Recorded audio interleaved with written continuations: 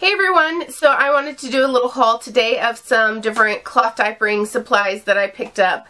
I went to Tuesday Morning recently and grabbed a few things, so I just wanted to share it with you all.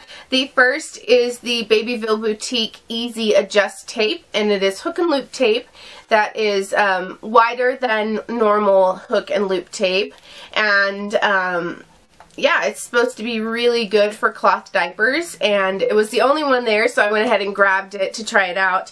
And it comes with 1 yard of the loop part and ½ yard of the hook part because you need more of the loop portion to make cloth diapers. So it was originally $3.49 and I got it for 99 cents, and I'm going to be giving this a try soon on a cloth diaper.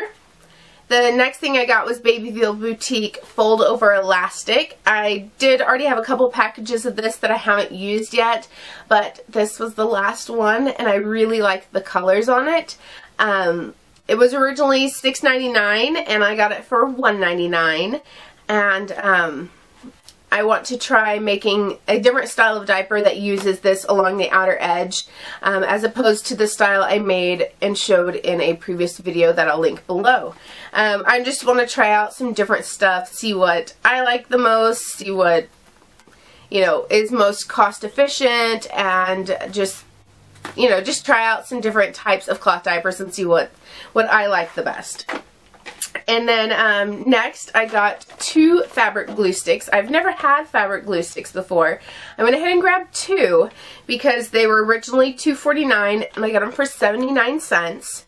And the reason I got them was because on the first diaper I made, it had you glue the like the waterproofing layer to the outer fabric to keep it from sliding around when you sew it.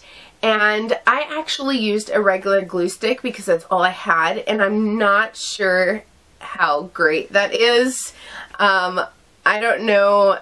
It was a non-toxic glue stick. I made sure of that. But I haven't washed it yet, so I don't know how it will act in the wash. But since I am wanting to make several more cloth diapers, I figured it was a good idea to go ahead and get the real deal. So that way, just in case, everything will work out. So those are the things I grabbed at Tuesday Morning. The reason I actually went was to try to find PUL, which is the polyurethane lining that is typically used on cloth diapers, and they were out.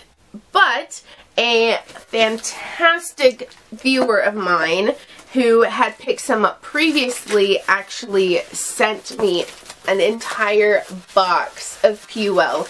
I don't know if she wants me to say her name, so I won't say it just to be safe. But that was so nice of her, and I really appreciate it. So now I have plenty of PUL to make my diapers from for the baby, and I'm just super excited to start working with it. I have everything I need to make all the cloth diapers in the world, or well, not all, but you know, a lot. Except time. I need to find the time, but that will happen soon. So I am so excited! An entire box of PUL fabric. Yay!